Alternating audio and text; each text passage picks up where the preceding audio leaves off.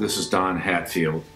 You may or may not know me through my artwork, and as some of you may know, I lost my wife last month, January 21st, after a 6-month bout with cancer. Last Monday, the unimaginable happened in my life. My daughter, Rachel, age 37, mother of 3, was murdered in her home, and the suspect is in custody, and she has left 3 children. The father is, in fact, the one in custody, and the court has given me temporary guardianship, and I have 1 month to gear up to raising these 3 children so that I might acquire permanent guardianship. This request goes out for money to help me as I ramp up to this care.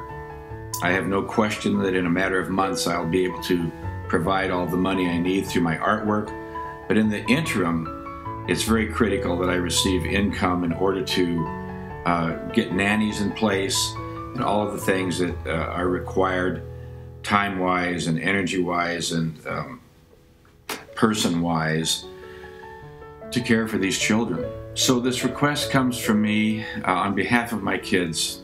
For those of you that know me, I really feel that I am in God's care and keeping, and that, you know, I have Janie and my daughter Rachel in glory, and I celebrate their rest and their joy in God, but at the same time grieving deeply their loss.